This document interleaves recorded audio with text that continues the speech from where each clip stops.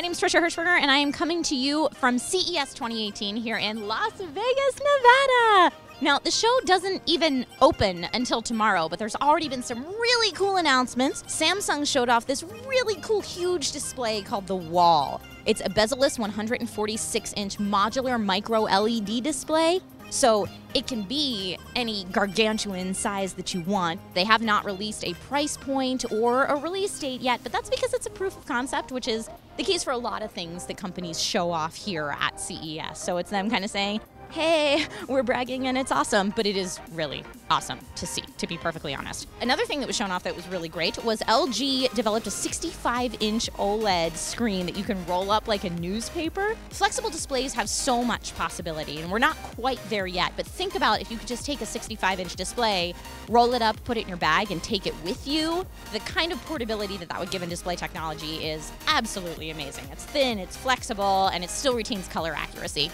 Absolutely lovely. Another thing that was announced that was really awesome was Intel's partnership with AMD that we knew about before is finally showing us the fruits of this partnership. And we are seeing Intel Core chips with Radeon graphics. So there's a Core i5 and i7 released with AMD Radeon RX Vega M GPUs.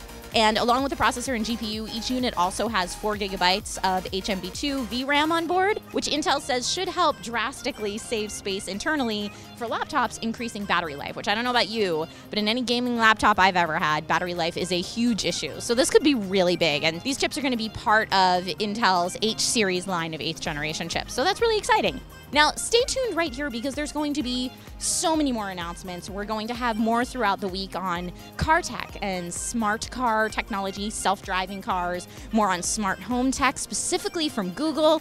Acer announced the world's thinnest laptop, so we're going to see stuff like that and weird stuff like Miraviz has this projector screen that, based on your viewing angle, you can watch a completely different type of content. So it's going to be lots of stuff like that. Big announcements from Alienware, from Vive, from MSI, from NVIDIA, and much more. You just have to stay tuned right here to Newegg's YouTube channel or Gamecrate.com for all the latest.